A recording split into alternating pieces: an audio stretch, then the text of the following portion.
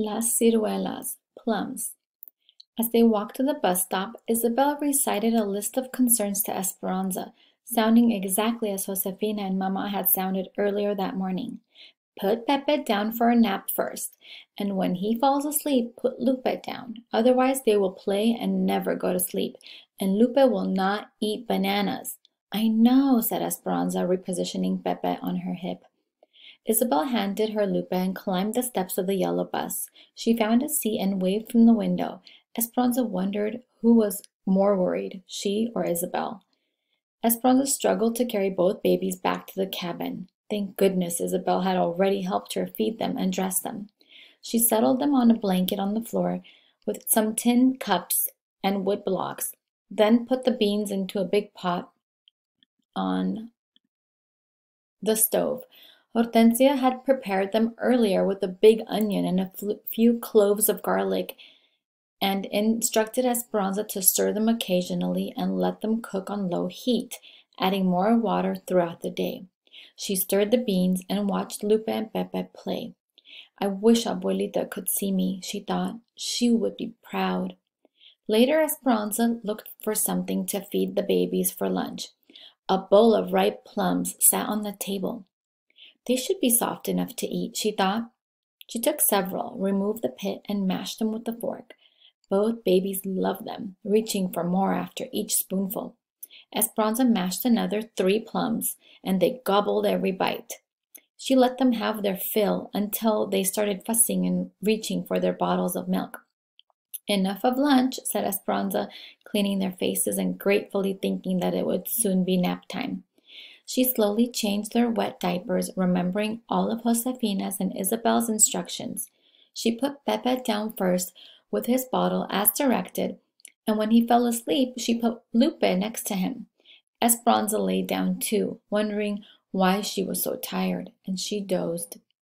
She woke up to Lupe's whimpering and an atrocious smell. Brown liquid leaked from her diaper. Esperanza picked her up and carried her out of the room so she wouldn't wake Pepe. She changed her into a dry diaper and rolled the soiled one into a ball and put it by the door until she could take it to the toilets. When she put Lupe back down, Pepe was sitting up in bed in the same condition. She repeated the diaper changing. With both babies clean, she left them in the bed and dashed to the toilets to rinse the diapers. Then she ran back to the cabin. A different smell greeted her. The beans! She had forgotten to add more water. When she checked the pot, they appeared to be scorched only on the bottom, so she poured in water and stirred them. The babies cried and never went back to sleep. Both dirtied their diapers again. The weighted pile by the door grew. They must be ill, worried Esperanza. Did they have the flu, or was it something they ate? No one else had been sick recently. What had they eaten today? Only their milk and the plums. The plums, she groaned. They must have been too hard on their stomachs. What did Hortensia give her when she was a child and was sick? She tried to remember. Rice water. But how did she make it? Esperanza put a pot on the stove and added a cup of rice. She wasn't sure how much water to add, but she remembered that when the rice didn't come out soft, Hortensia always said it needed more water. She added plenty and boiled the rice. Then she poured off the water and let it cool. She sat on the floor with the babies and fed them teaspoons of rice water all afternoon, counting the minutes until Isabel walked through the door. What happened? Asked Isabel when she arrived and saw the pile of diapers by the door. They were sick from the plums, said Esperanza, nodding toward the plate still on the table where she had mashed them. Oh, Esperanza, they are too young for raw plums. Everyone knows that plums must be cooked for babies, said Isabel. Well, I'm not everyone, yelled Esperanza. She dropped her head and put her hands over her face. Pepe crawled into her lap, making happy gurgling noises. She looked at Isabel, already sorry for screaming at her. I didn't mean to yell. It was a long day. I gave them some rice water, and they seem to be fine now. Sounding surprised, Isabel said, That was exactly the right thing to do. Esperanza nodded and let out a long sigh of relief. That night, no one mentioned the number of rinsed and wrung diapers on the washtub outside the door, or the beans that were obviously burnt, or the pan of rice in the sink. And no one questioned Esperanza when she said that she was exhausted and wanted to go to bed early. The grapes had to be finished before the first fall rains and had to be picked rapido, quickly, so now there were no Saturdays or Sundays in the week, just work days. The temperature was still over 90 each day, so as soon as Isabel's bus left for school, Esperanza took the babies back to the cabin. She fixed their bottles of milk and let them play while she made the beds. Then she followed Hortensia's instructions for starting dinner before turning to the laundry. She was amazed at the hot, dry air. Often, by the time she had filled the clotheslines that were strung between the trees, she only had minutes to rest before the valley sun dried the clothes crisp and they were ready to fold. Irene and Melina came over after lunch and Esperanza spread a blanket in the shade. Esperanza liked Melina's company. In some ways, she was a young girl, sometimes playing with Isabel and Sylvia, or telling Esperanza gossip as if they were school friends. In other ways, she was a grown-up, with a nursing baby and a husband, and preferring to crochet with the older women in the evenings. "Do you crochet?" Melina asked. "I know a little, but only a few stitches," said Esperanza, remembering Abuelita's blanket of zigzag rows that she had been too preoccupied to unpack. Melina laid her sleeping baby girl on the blanket and picked up her needlework. Irene cut apart a 50-pound flour sack that was printed with tiny flowers to use as fabric for dresses. Esperanza tickled Pepe and Lupe, and they laughed. "They adore you," said Melina. "They cried yesterday when I watched them for a few minutes it took you to sweep the platform." It was true. Both babies smiled when Esperanza walked into the room, always reaching for her, especially Pepe. Lupe was good-natured and less demanding, but Esperanza learned to watch her closely, as she often tried to wander away. If she turned her back for a minute, Esperanza found herself frantically searching for Lupe. Esperanza rubbed Lupe's and Pepe's backs, hoping they would go to sleep soon, but they were restless and wouldn't settle even though they had their bottles. The afternoon sky looked peculiar, tinged with yellow, and there was so much static in the air that the baby's soft hair stuck out. "Today is the day of the strike," said Melina. "I heard that they were going to walk out this morning." "Everyone was talking about it last night at the table," said Esperanza. "Alfonso said he is glad that everyone from our camp agreed to continue working. He is proud that we won't strike." Irene continued working on the flour sack and shaking her head. "So many Mexicans have the revolution still in their blood. I am sympathetic to those who are striking, and I am sympathetic to those of us who want to keep working. We all want the same things, to eat and feed our children." Esperanza nodded. She had decided that if she and Mamá were to get Abuelita here, they could not afford to strike. Not now. Not when they so desperately needed money and a roof over their heads. She worried about what many were saying. If they didn't work, the people from Oklahoma would happily take their jobs. Then what would they do? A sudden blast of hot wind took the flour sack from Irene's hand and carried it to the fields. The babies sat up, frightened. Another hot blast hit them, but kept on. And when the edges of the blanket blew up, Lupe reached for the Esperanza, whining. Irene stood up and pointed to the east. The sky was darkening with amber clouds, and several brown tumbleweeds bounced toward them. A royal of brown loomed over the mountains. "Una tormenta de polvo, dust storm," said Irene. "Hurry!" They picked up the babies and ran inside. Irene closed the door and began shutting the windows. "What's happening?" asked Esperanza. "A dust storm, like nothing you have ever seen before," said Melina. "They're awful." What about Mama and Hortensia and the others? Alfonso and Miguel, they are in the fields. They will send them, they will send trucks for them, said Irene. Esperanza looked out the window. Thousands of acres tilled with soil were becoming food for La Tormenta, and the sky was turning into a brown, swirling fog. Already she could not see the trees just a few yards away. Then the sound began, softly at first, like a gentle rain, then harder as the wind blasted the tiny grains of sand against the windows and metal roofs. The dirt showered against the cabin, pitting everything in its path. Get away from the window, warned Irene. The dirt and wind can break the glass. The finer dust seeped inside, and they tried to seal the door by stuffing rags under it. Esperanza couldn't stop thinking about the others. Isabel was at school. The teachers would take care of her, but Mama, Hortensia, and Josefina were in the open shed. She hoped the trucks would bring them soon. And the fields, she could only imagine. Alfonso and Juan and Miguel, could they breathe? Irene, Melina, and Esperanza sat on the mattress in the front room trying to calm the babies. There was no relief from the heat in the closed room, and soon the air was hazy. Irene dampened some towels so they could wipe the babies and their own faces. When they talked to one another, they tasted the earth. How long does it last? Asked Esperanza. Sometimes hours, said Irene. The wind will stop first, and then the dust. Esperanza heard a meowing from the door. She ran to it, pushing hard against the wind, opened it a crack. Isabel's kitten, Chiquita, darted in.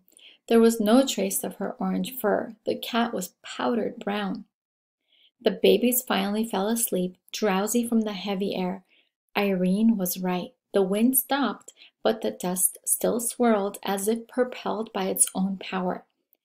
Irene and Melina left with the baby covered beneath the blanket and rushed to their cabin.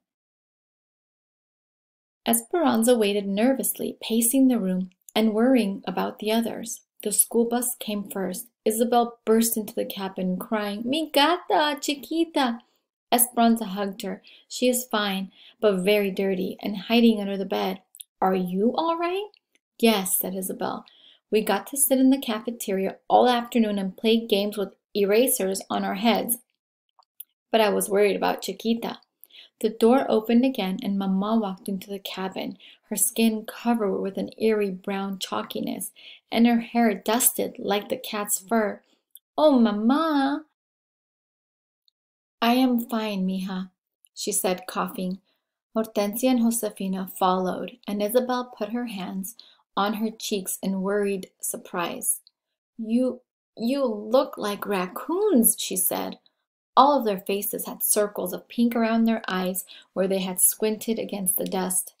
"The trucks could not find their way to the shed, so all we could do was sit and wait," said Hortensia. "We hid behind some crates and buried our heads, but it did not help much." Josefina took the babies next door, and Mama and Hortensia began washing their arms in the sink, making muddy water. Mama continued to cough.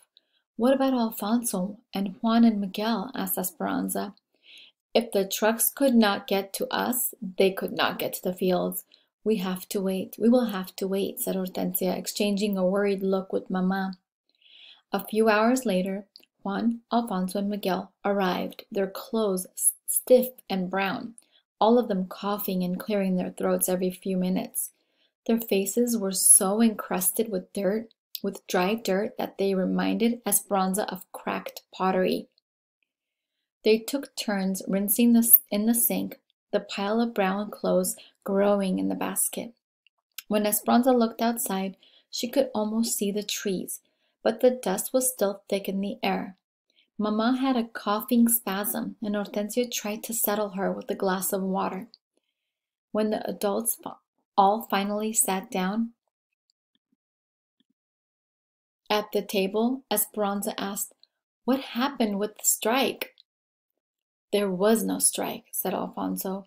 "We heard that they were all ready, and that there were hundreds of them. They had their signs. But the storm hit.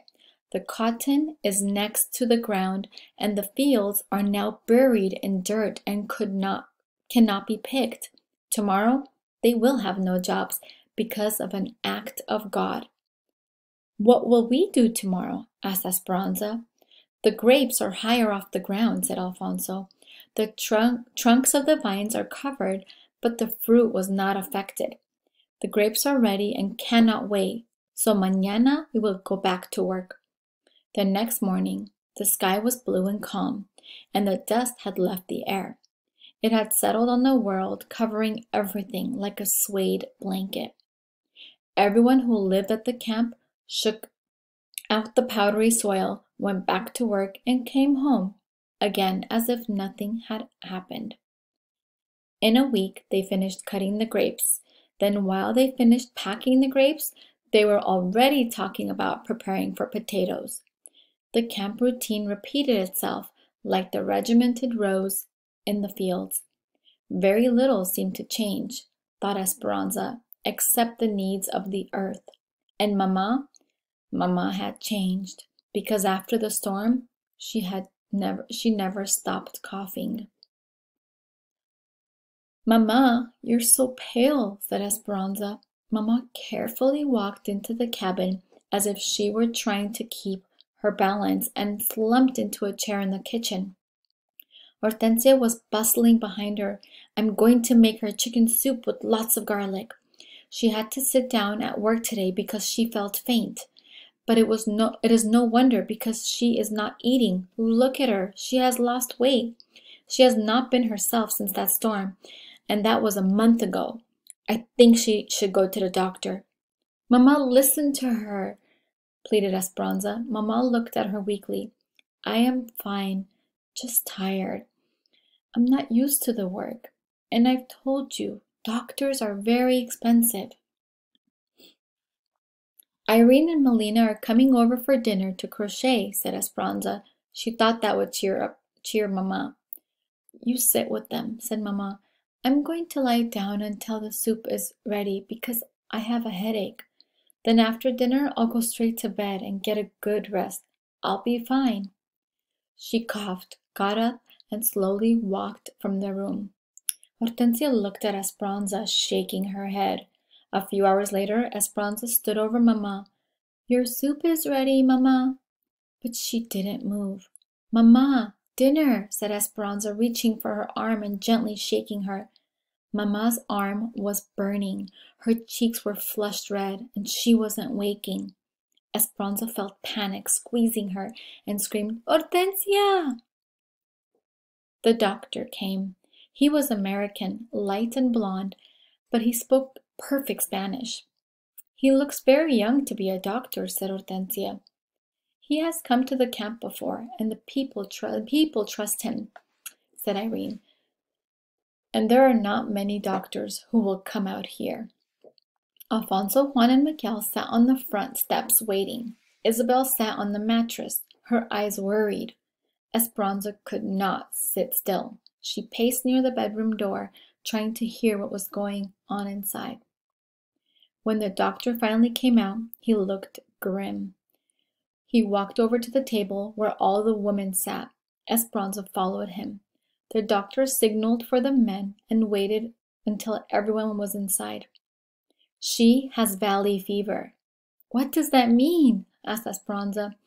It is a disease of the lungs that is caused by dust spores. Sometimes when the people move to this area and aren't used to the air here, the dust spores get into their lungs and cause an infection. But we were all in the dust storm, said Alfonso. When you live in this valley, everyone inhales the dust spores at one time or another. Most of the time, the body can overcome the infection. Some people will have no symptoms at all. Some will feel like they have the flu for a few days, and others, for whatever reason, cannot fight the infection and get very sick. How sick? Asked Hortensia. Esperanza sat down. She may have a fever on and off for weeks, but you must try to keep it down. She will cough and have headaches and joint aches. She might get a rash. Can we catch it from her? The babies? Asked Josefina. No, said the doctor. It isn't contagious. And the babies and the young children have probably had a mild form of it already, without you even knowing. Once the body fights off the infection, it doesn't get it again. For those who live here most of their lives, they are naturally immunized. It is hardest on adults who move here and are not accustomed to the agricultural dust. How long until she is well? Asked Esperanza. The doctor's face looked tired. He ran his hand through his short blonde hair. There are some medicines she can take, but even then, if she survives, it might take 6 months for her to get her full strength back. Esperanza felt Alfonso behind her, putting his hands on her shoulders. She felt the blood drain from her face. She wanted to tell the doctor that she could not lose Mama too, that she had already lost Papa, and that Abuelita was too far away. Her voice strangled with fear. All she could do was whisper the doctor's uncertain words. If she survives. And that is the end of this chapter.